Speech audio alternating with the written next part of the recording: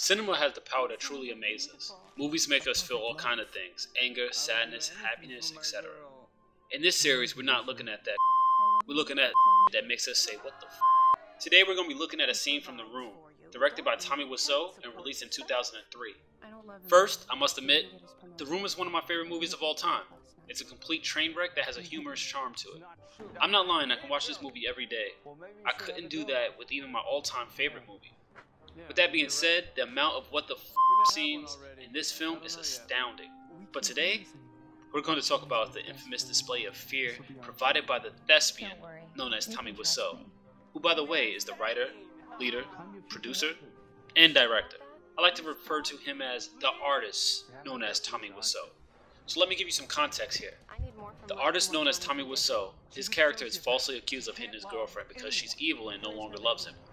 Why did she randomly make up that story? Because f*** you, that's why.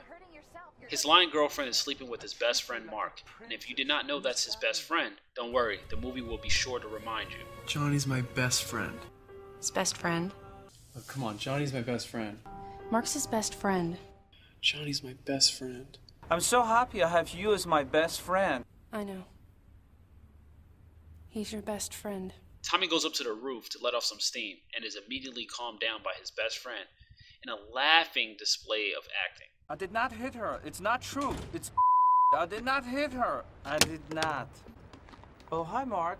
Oh, hey, Johnny, what's up? Look, it's obvious why this scene is horrendous. You don't need me to tell you that. But I'm not kidding when I say The Room is one of the greatest movies ever. It's incredibly entertaining in its self-destruction that makes it a must-see. By not seeing it, You are tearing me apart, Lisa!